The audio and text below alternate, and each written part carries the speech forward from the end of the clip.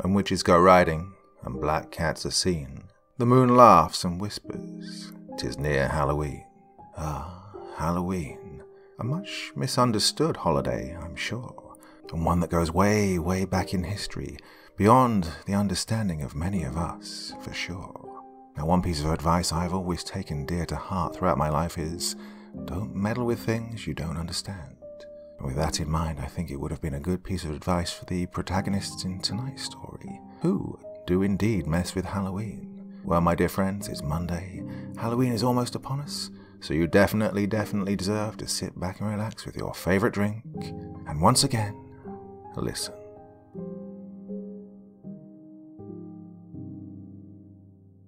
For 7 consecutive years, no one has gone trick-or-treating in Bigelow County.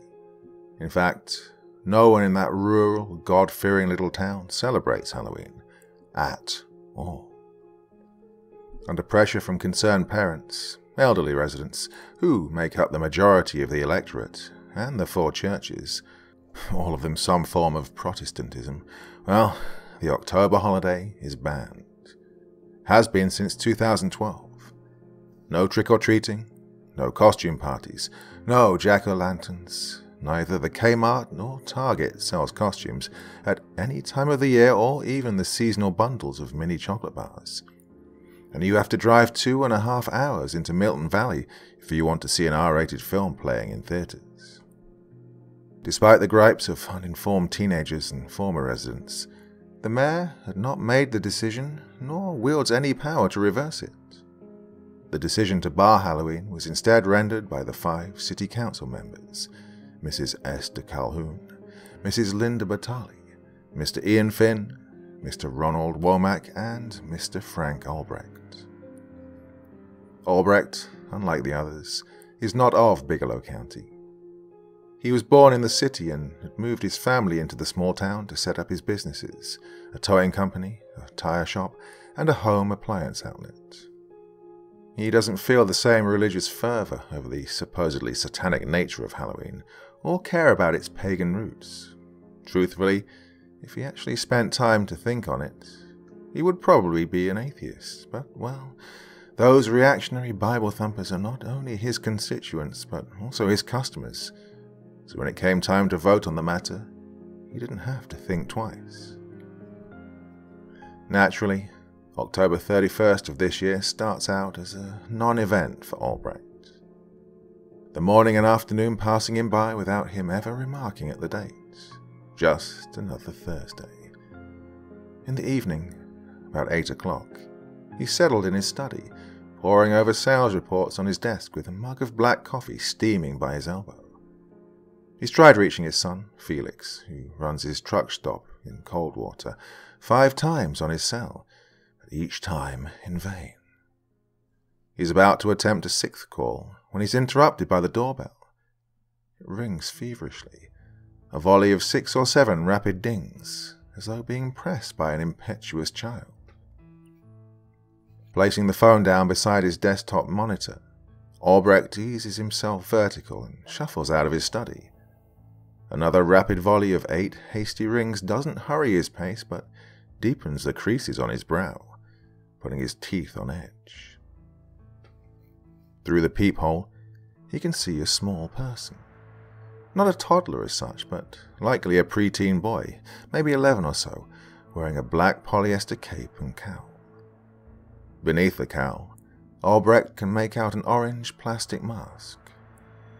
When he opens the door, he can see the mask is of a jack-o'-lantern face, similar to the one his son had worn for Halloween decades ago, well, when they still lived in the city.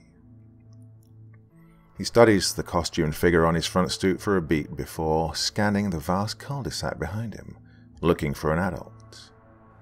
For a fleeting moment, it feels as though the 2 of them are the last living souls on Earth. "Hey there, kiddo," he addresses the figure, a forced laugh in his voice.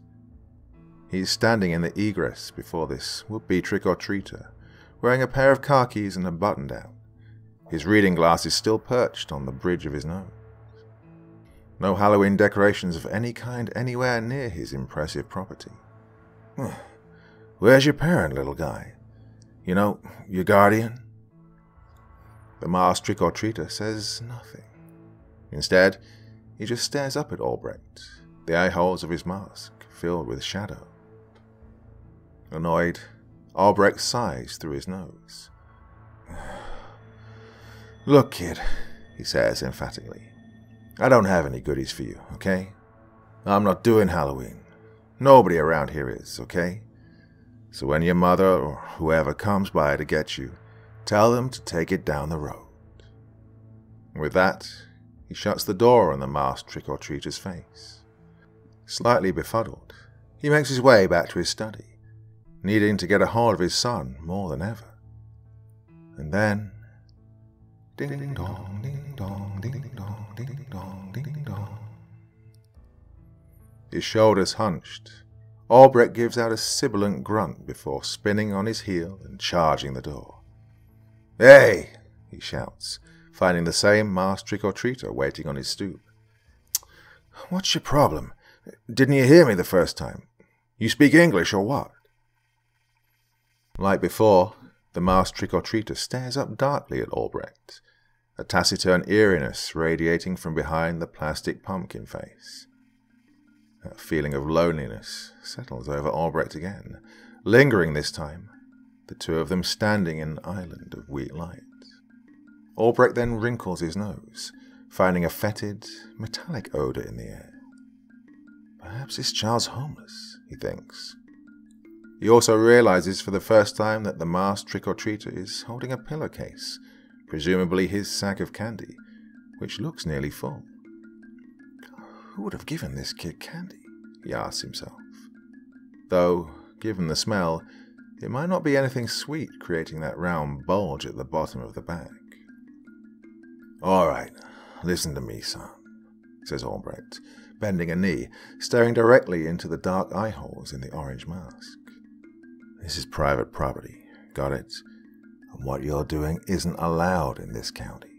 Now, either go get your guardian or wander back where you came from. Otherwise, I'm calling the police."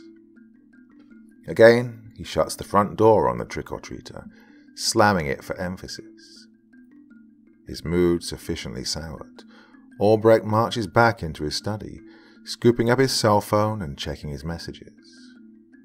Still nothing. No texts or calls from Felix. More agitated than concerned, he hisses out a triplet of curses, then begins chewing his bottom lip. Ding-dong, ding-dong, ding-dong, ding-dong, ding-dong, ding-dong, ding-dong. Albrecht can feel the back of his neck turn red at the sound. He then looks down to his phone, his thumb searching the keypad. Cooling off a little, thinking himself a real goon for calling the cops on some kid in a Halloween get-up, he opts instead to dial the number for Child Protective Services. Before completing the call, he sits down, takes a sip from his coffee, now cold, and decides to wait it out, hoping like hell someone shows up to claim the kid. Sitting slumped in his office for minutes on end, the incessant doorbelling informs Albrecht the child has not disappeared. He knows it would be better to watch him through his den window, but now in the sanctuary of his study, he can't bear face that masked trick-or-treater again. The thought of the unsettling chill in the kid's stare spreading goose flesh up his forearm. Having waited the better part of an hour, the first tremors of a headache palpable in his temples, Albrecht unlocks his phone and sends the call to CPS. He sits there, listening to the phone ring in his hand, before bringing it to his ear, having heard a female voice charm through the speaker. Hi there," he intentionally stammers. "Is this CPS?" "Yes, sir. May I ask where you're calling from?" Albrecht rises to his feet, making his glacial walk back to the front door. "Yeah, I'm at 5748 Chestnut Circle in Bigelow County. Look, there's this kid on my stoop and he's just been standing there for an hour. I think he might be lost or homeless or something." "I see, sir. Do you know the name and address of the child?" "No. You see, that's the thing. He won't talk to me." Albrecht inches closer to the door. Reticently, He peers through the peephole, finding the masked trick-or-treater still standing there, reaching up to ring the doorbell for the 1000th time. He's just standing in front of my door and ringing the bell. He's dressed up for Halloween, but he won't leave, even after I'd said I wasn't giving out candy. Another agonizing stream of doorbell rings. Okay, sir. Perhaps you can try again and see if you can get the child's name and address.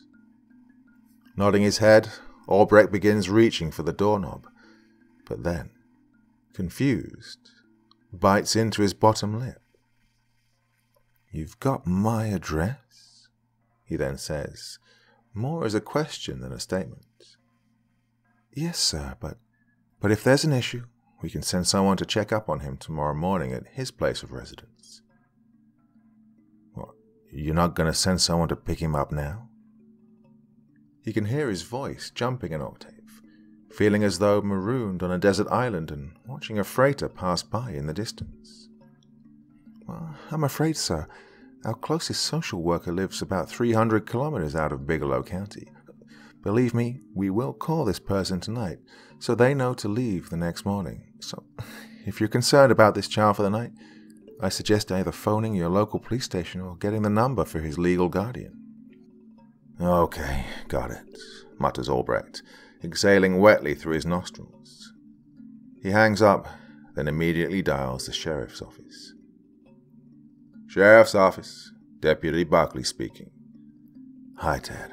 It's Frank Albrecht. Hey, Councilman. How's that new truck stop in Coldwater? Felix finding it okay? Fine, yeah. Look, Ted, I got this kid on my stoop. About age 10 or 11, I think. He's been there about an hour and he won't leave. You recognize the kid there, Frank? No. See, he's wearing a mask. Like a Halloween get-up there, yeah? Yeah, exactly. He's causing mischief? No, not really. He just keeps ringing my doorbell and won't leave. I've asked him several times. Okay, Councilman. Have you spoken to his adult? I mean, they should know there's no Halloweening around these parts. Yeah, that's the thing. He seems to be unaccompanied. Well, I've been looking around and waiting for an hour, and there's nobody here with him. Okay, so I was hoping that you or the sheriff could come by and pick him up. Yeah, I see, Councilman. Well, the thing is, Sheriff and I are pretty busy. Hearing this, Albrecht rolls his eyes.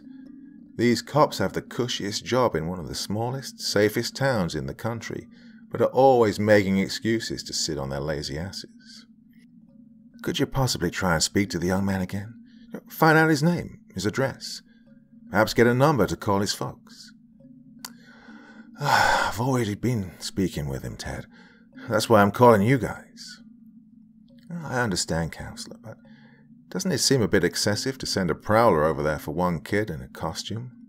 It does, don't it? Well, I'll stay on the line, but why don't you try speaking to the kid again? See if he's willing to talk with you now. I mean, you don't feel like you're in any kind of danger, do you? Despite the prickled hairs on his neck and the lump forming in his throat, Albrecht responds with a no. He doesn't feel like he's in any kind of danger. At least, logically, he doesn't. Logically, he isn't. He couldn't be. Exhaling deeply from his chest, Albrecht turns the brass knob. Son, he addresses the masked trick-or-treater, who is staring back at Albrecht with his head tilted to the side, as though not recognizing Albrecht as a human. What's your name? He asks, holding his phone to his chest. The dark, tilted stare holds. You speak English? Albrecht asks, sincere this time. Silence. Utter quiet around them, save for the chirping crickets and rustle of the wind. Do you live around here? He tries again, his inability to stir a response from the costume figure reminiscent of a dream about quicksand. His heart has started firing hard in his chest. See, I told you he won't talk to me. Albrecht says into the phone. "I can understand that, Counselor," the deputy replies. "Why don't you hand him over the phone? Let me speak to him." That sounds just right to Albrecht. Taking a knee, so to be high level with the visitor, Albrecht holds out the phone. The masked trick-or-treater doesn't bite. "The police are on the other end," Albrecht says, brandishing the phone before the sunken eyes behind the cheap orange synthetic. "Take it. They want to speak with you." Nothing. Near his wit's end and on the verge of strangling the little twerp, Albrecht leans forward, extending his arm full length to hold the phone next to the visitor's face. When he does, the visitor grasps his arm, catching hold at lightning speed, squeezing hard, the phone clattering down the concrete steps. Being a small boy, his fingers aren't long enough to wrap around Albrecht's wrist, but his grip stings like a cobra bite. Jarring on the spot, Albrecht feels his entire body tingle hotly, his ears ringing like he's been kicked in the head, feeling like he's having a heart attack. His eyes squelch closed. Albrecht feels a sudden rush of vertigo and a sensation of being hauled to his feet. When he opens his eyes, he blinks, and blinks again, hoping, praying that he can will what's before him from existence. The masked trick-or-treater has disappeared, replaced by a towering 7-foot obscenity. The polyester cape and cowl have transformed into a black cloak of thick, heavy wool.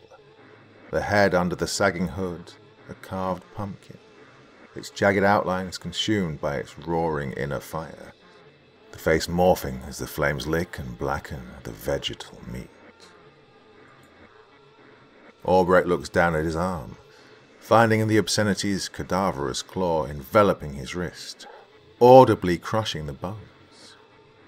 The goose flesh on his forearm is now overcome with boiling, spreading warts. He pulls back hard, only for the creature to release him, sending him teetering backward before landing hard on his buttocks. Inside his home, it's worse. So much worse. The heat is unbearable, humid and unbreathable like jungle mist. The walls move, slither, made up now of anaconda and python instead of plaster, wood, brick or stone. Their scales shine with menace, their slick, corpulent bodies writhing, pulsating, forming a vertical barrier. Around him, perched on the furniture, are huddled manifestations of the most unspeakable grotesquerie. Horns, pincers, grey puckered skin, dying eyes, vast yawning maws. Nightmares. Albrecht can't be sure if he's in hell or he's lost his mind. Nursing his obliterated wrist, Albrecht looks up and sees the 7-foot obscenity has advanced into what was once his home. The visitor has now made its final transformation. Pumpkin meat was receded into blackened ribs about the face, revealing a charred death mask with a skeletal smile, the teeth yellow and caked with shreds of cooked flesh. The only remnants of the fire now burn behind the visitor's peeled, staring eyes. Met by that odor from before, Albrecht heaves, feeling deathly ill. It has grown intolerably rancid, fecal, and coppery. A swarm of insects, from out of nowhere, buzz maddeningly around the room, hovering tellingly close to the sack held in the visitor's grip. That round bulge is still there, though now the sack is soaked through wet with dripping crimson. In excruciating torment, Albrecht plasters his one good hand to his left ear, burrowing the right side of his head into his shoulder, the doorbell echoing like an alarm in his skull. Then, like a song-changing note, the sound morphs, splintering into syllables of a language Albrecht doesn't recognize. A language more rasp than vowel, more growl than consonant. Then, as though he's spoken it his whole life. The meaning of the guttural tongue comes clear to his mind. You do not know. You do not understand the significance of this autumn night. In your ill hubris and folly, you believe you can embargo its cathartic rituals to serve your own sense of normalcy, that you can bar it from your community for the sanctity of your souls. You believe in utter ignorance that tonight is when you invite the fallen angel of your God, Yahweh, into your commune. No. Tonight, as it has been for thousands of years, is the night you mortals give sacrifice to the titans of your harvest, to the old ones who once roamed this planet with unchallenged authority, to sponsor our brief revival into the material world, to exercise our lingering minions, your most carnal and macabre desires, from your frail flesh. But as you have broken this promise, here in this settlement, Bigelow County, we seek to take the sacrifice owed us, the same sacrifice as was taken by force before this annual treaty of Halloween was ever made. We take what was once yours, what you most cherish. Tears in his eyes, his boils bursting with pus, Albrecht witnesses the 7-foot visitor reaching into the blood-drenched sack. The smell of rot and blood embedding itself in his sinuses. He observes the visitor's corpse-like arm pulling something out, the position of its wrist indicating a grasp on some kind of hook or handle, as if the visitor is unearthing a turnip by its stem, or pulling something up by its hair. "No," cries Albrecht, choked by the image of his worst possible fear. No, it can't be, you couldn't, it can't be." Albrecht's scream pierces the night air, rousing the entire cul-de-sac. At 9:24 p.m., councilwoman and retired school principal Esther Calhoun is getting ready for bed. In the bathroom, she pulls out her dentures, placing them into a glass of disinfectant on the countertop next to the sink. In the other room, her husband is snoring. In her slippers and silk nightgown, she pads down the hall, about to turn off the last house light, when she's startled by the doorbell, ringing incessantly.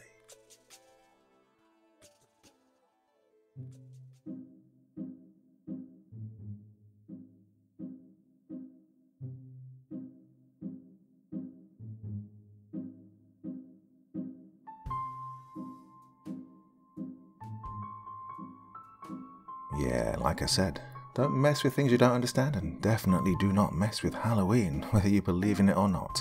Well, fantastic one to get the week started. Do you want more on Wednesday? I think you do. Well, I will be back on Wednesday with a 4th and final anthology video for my lead up to Halloween. Anyway, I think you're going to enjoy it. More phenomenal stories on their way. And I'll be back again on Friday and on Sunday. This Sunday tradition is starting to grow on me, doing the series on Sundays, and you all seem to enjoy it. Well, that said, enough for one evening. I will be back again on Wednesday, but until then, sweet dreams, my dear friends, and bye-bye. Oh, and by the way, I am officially not one of Watch Mojo's 10 best horror narrators on YouTube. Yeah, go suck it, Watch Mojo.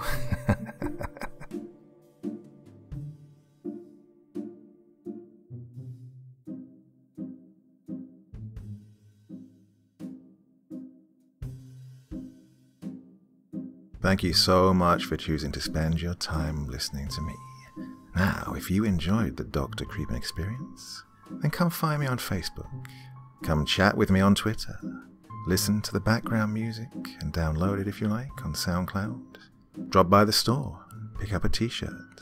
And, importantly, if you've got a story you'd like me to read, send it to Dr. Creepen's Vault, the subreddit I set up so that I could read your stories.